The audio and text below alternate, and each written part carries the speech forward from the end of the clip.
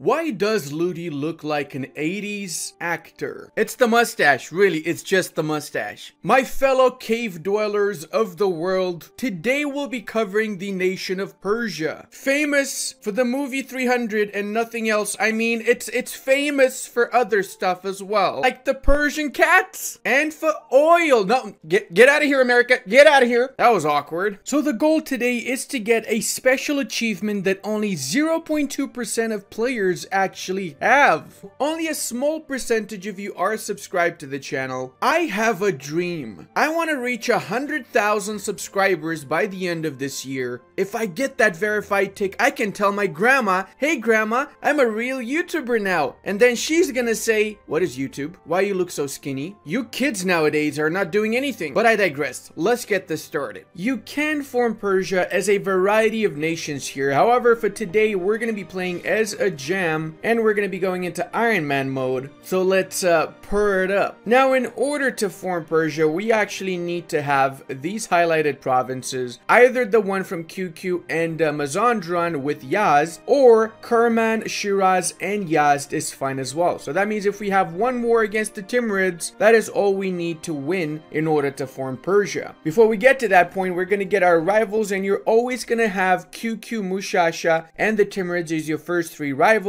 We also are going to go for the lenient taxation to get reduction in liberty desire for our subjects, and we got 2 of them at the start, which means we can give these strong duchies for even more liberty desire in subject reduction and diplo relations +2. We also will be giving the +1 mana privileges and the -25% advisor cost reduction privileges. We'll check which province is cheapest to develop as well, encourage development in that province, and then develop production once. After, we can sell titles, go to your economic screen so you refresh the values for the estates, and then afterwards develop com a second time. After that, we're going to summon the diet, go for whichever agenda best suits us, and we'll be seizing lands as well. We also will be adopting the title of Mia Khalifa, and we will not change to the Shiite religion because we'll be going Zoroastrian very soon. Because we start with a Timurids leader, we actually can form both the Timurids and the Mughals, but if we form Persia, we cannot form the other two afterwards. So choose whatever you want to go for wisely before you start. I recommend Persia because Ajam is actually really well positioned to quickly form Persia and take advantage of all that Persia has to offer. If you have a morale of armies, advisor, or discipline, that's perfect. If you don't have anything else, is fine as well. Make sure you do get some advisors, as mana points are very important in the early game. Alliance wise, we can go for some of the neighbors of the Timurids, such as Nogai, for example, and Uzbeks. Akoyunlu is a good choice also, since you will be attacking Karakoyunlu and you can use them in the war against Karakoyunlu. You can support the independence of Transoxiana. However, I recommend that you actually start your own separate war rather than supporting the independence of Transoxiana. I'm only doing this so that they get enough liberty desire to not fight in the war that I am going to start against the Timurids. We also start with 0 professionalism, so we will be recruiting the Free Company and the province of Qom next to the rest of our army, and we'll be making our starting leader a general. Holy mother of God, 6 shock. That is perfect. The easiest way to get claims on the Timurids is to send them an insult, and afterwards we have our mission here, Ajami leadership, that gives us claims and military power on pretty much all of the south part of the Timurids. So we already have the claims. On the 11th of December, we can start the war. Well, actually on the 28th, because I forgot to send the insult on the first day of the game before unpausing. So you don't make that mistake, okay? We're gonna even give land to the Uzbeks, and we're gonna set Kerman our war target. Don't be worried about the vassals that the Timurids have. Look at this, 100% liberty desire, 100%, and 100%, and 100%. That means that you're essentially only fighting the Timurids, not any of their vassals, as these units are not gonna move from their homelands. So the main target should be the Timurid lands. Do not even go in the adjacent lands until after you finish the Timurids. You also want to declare the war before the vassals declare the independence war, because once that happens, it's going to be harder to get the province of Shiraz from an independent Fars, and because they also will give you a harder time getting the war score, since the Timurids are going to be split between multiple nations. The easiest way to win this war is obviously to just engage the enemy armies after they've got movement lock, which means that essentially you'll be able to wipe out as many of the small stacks before they merge into a bigger stacks. Booyah shaka, my boys. The Timurid go bye-bye. They go very bye-bye. Das ist eine starke Vipen, everybody. Be careful not to get stack wiped yourself, though. We gonna get that revenge we want, though. And there you go. No more Timurids around. Please. Oh, there you go. It fell, everybody. It listened to me. Alright, well, now we just gotta carpet siege the rest of this. If you do declare the war before the vassals declare their independence war, you won't be getting as much war score as you want to get. So I actually recommend that you peace out once you have the provinces that you need. I'm just gonna peace out for these provinces right over here right now, and I will let the various vassals destroy the Timurids right after that. We can even get the first military tech. This is all we need in order to form Persia. All we need to do now is just wait until we have actually cored these provinces. We also can get an alliance with the Mamluks now. I recommend you get that alliance, as it's gonna come in handy once we're fighting the Turks later on. Well, what do you know, they did declare the independence war right after I finished my war, and we're gonna do another war ourselves. We're gonna be attacking Karakoyunlu over here for the reconquest of our vassals' cores. In fact, let me get a secondary general here.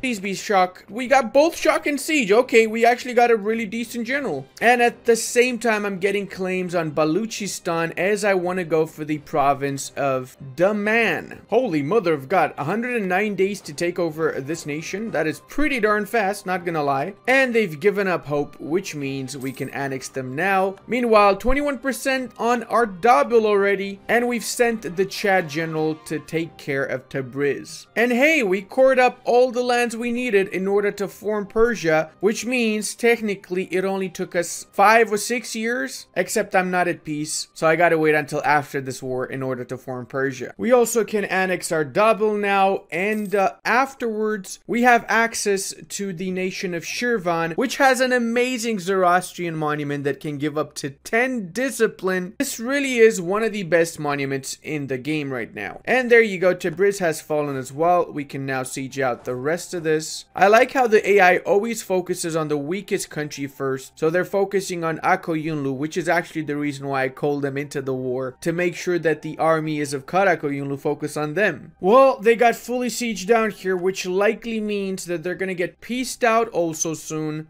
There you go, I knew it. A Jami reconquest of whatever, they got 2 provinces they lost. Not a big deal, and it increased my overall war score with Karakoyunlu. Go out on your terms, Karakoyunlu? I think not. We're gonna go out on my terms, and my terms are you giving me all the north part, my vassals' cores, and all the money to take advantage of and build up my nation. Alright, now that we've taken all of this, next up we gotta get some claims on Shiraz, and we have been getting claims on Baluchistan, so we can get our guy back right now. And boyos, look at this, we can form the Persian nation because we are at peace now. Let's go Persia. Yes please, new traditions and ambitions. And we have a slightly smaller mission tree. We do have a sexy map color, however, and a really cool interaction that can give us minus 15 construction costs, minus 20 dev costs, both of these in our capital province, or we can get holy war on nations adjacent to us that are not our religion. We've started integrating both of our vassals over here, and they're gonna get integrated on the same month because I timed it well. I also can do concentration over here on both of them, which means it's gonna be a lot faster integrating them now. And I am gonna use my government interaction to get claims on Shirvan without having to waste my precious diplomats on them. And guess what? We're gonna be at war with Karakoyunlu a second time now, which is good because it means I can completely wipe out Karakoyunlu from the face of the map, economically at least. You think you can come here and bully me, Karakoyunlu? Look at this -2 terrain, my boy.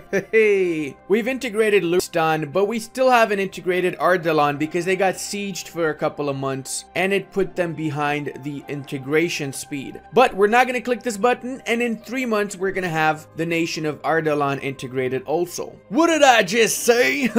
I was right, wasn't I? Yes, I was. I was very right. I think it's safe to say we can peace out Karakoyunlu now. And obviously we're gonna go for the money, but we're also gonna take these 3 provinces over here, and you'll see in a few moments why. We will be concentrating here, and we will not be coring it for the time being. You probably guessed it, I'm gonna release Iraq from these regions and Syria from this one. Whilst we wait for the siege in Mazandaran to finish, we're gonna be attacking Baluchistan, as we want to snake our way to the province of Daman over here, since this is a special province for us. Somebody gonna get the real hurt over here. Yes, yes. Well, looks like you cannot hide behind your walls anymore, Mazandaran. You're gonna die now, my boy. Alright, we'll peace out Mazandaran first. A full annexation, of course, from them. Followed by the Nation of Shivon. We do have a little bit of a coalition. I guess we can wait for a couple of months. Well, this seems like a lot less nations in this coalition. So, full annexation for Shirvanio over here. The last of the Baluchis have also said goodbye to us in a classic Shtak and Vipen situation. And hallelujah, everybody, Zoroastrian zealots have spawned. Now we gotta make sure these guys survive and convert a lot of our country to Zoroastrian. So because I'm in a war, but I don't want any of these nations to kill off the rebels here, I am gonna peace out Baluchistan, and I'm gonna take as much money and land as I can take from them. I managed to take the entire Makran state, but most importantly, I took the province of Kalat, which is a mountain fort that basically prevents anybody from coming outside of the Indian subcontinent into the Persian areas from the south part, whilst in the north we have the same through the fort of Aro and even Jalalabad, both of which we'll take in the future. We can in the meanwhile release the nations of Iraq and even the nation of Syria, both of which have a lot of other cores that we can feed afterwards. Syria's got all of this juice and Iraq's got all of this juice. We did lose one core province of ours, but it was an integrated core province, so it's not a big deal. The benefits outweigh everything over here, and that means we can also give out the strong duchies once more, and we can do a few missions as well. Once Zoroastrian converts enough provinces of your country to Zoroastrian, then we can accept their demands, making Zoroastrian our state religion, and as such we get the Zoroastrian mechanics that are basically identical to the Coptic ones. You need to control the 5 holy cities and make sure that they're also Zoroastrian, and then you get access to these amazing bonuses over here. So for us right now, our next goal is to get Laristan, Khiva, and Zabzavar from the alliance block that is Transoxiana, Khorasan, and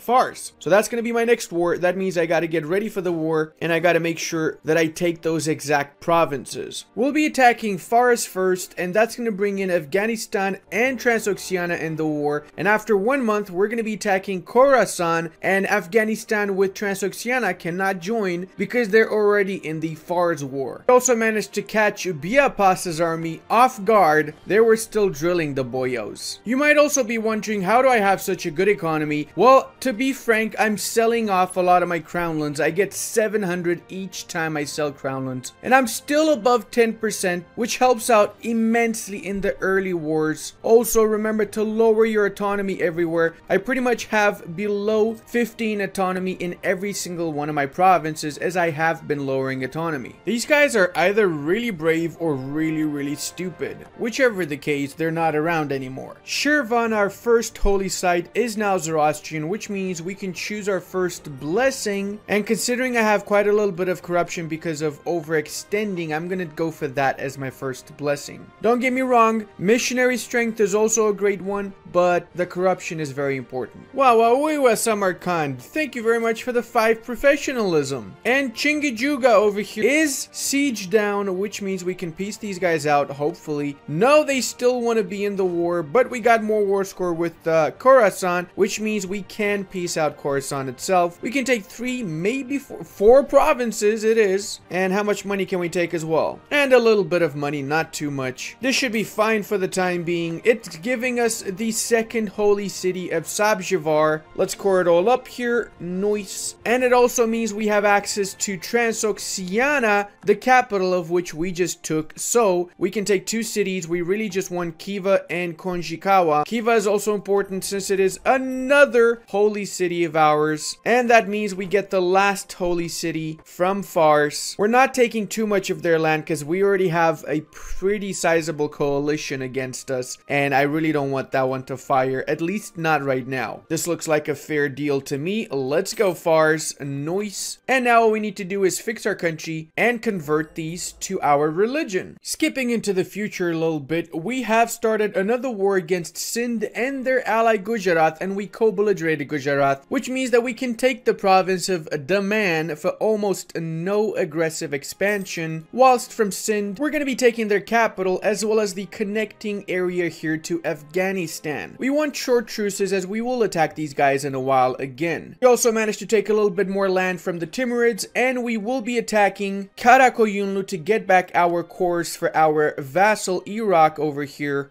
Booyah shaka! Let's try and snipe their army if we can, and of course core up all of this stuff. We also started spawning in Renaissance in Tehran as we have quite a few development reduction modifiers. So look at this, 28% dev once, it goes up to 32%. So essentially, by spending a little bit of points into this, we actually can get the Renaissance. There you go. We now have the Renaissance in What? 99 point, what?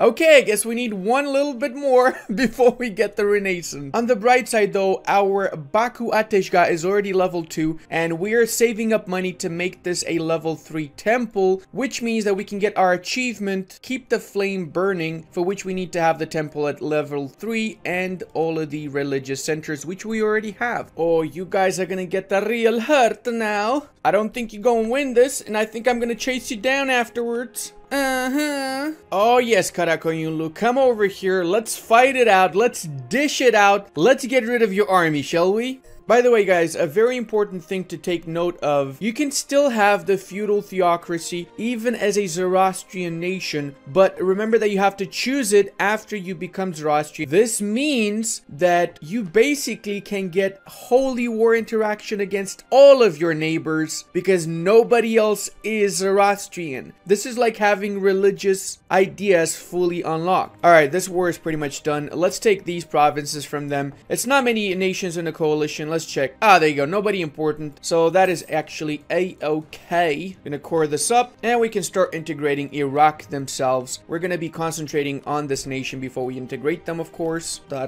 We got 2k gold. We just need 3,000 more. So we have a few options. We can either take some loans. I've basically been getting most of my money from wars and from a really good economy. I do have a lot of ducats even though I'm at full land force limit, and I've been converting to my religion lands continuously. You know what? This is actually really worth it. Let's get the loans. We can get the 1% loans first, and that is going to be a lot cheaper than getting the regular loans, as well as we can sell lands after we've killed the rebels. In fact, we can recycle this and get 1% loans twice. There you go. Now we are actually at the amount we need. We get 800 more from selling titles. Nice. Rebels are dead. We sold the crownlands, which means that we can now upgrade the temple in Shirvan to level 3, and that also means that we can invest a little bit more of this cash to speed it up. I love it when nations do not maintain their forts. Look at this. We're getting there on the 26th, which means that we actually are going to take their forts without having to siege them down. I'm only attacking Georgia right now because it was an easy target and it just is allied with Trebizond. I wouldn't even bother otherwise. And it's basically done now. We can peace them out. Nice. Concentration here as well, so we get all this dev in our capital. And the most important part, we got 2 mountain forts right over here protecting the north from any would-be invaders. I don't think I remember the last time I've seen Sauron actually exist as a nation. Hey, Iraq has been integratioed. That means we can make them full cores over here and get the highest amount of benefits from these lands. It also means we gotta accept Mashriki as a culture, as that's gonna give us a lot of bonuses. We can do the same with the Uzbeks. Oh, look at this, guys. I didn't even see this before. We got a small Armenia over here.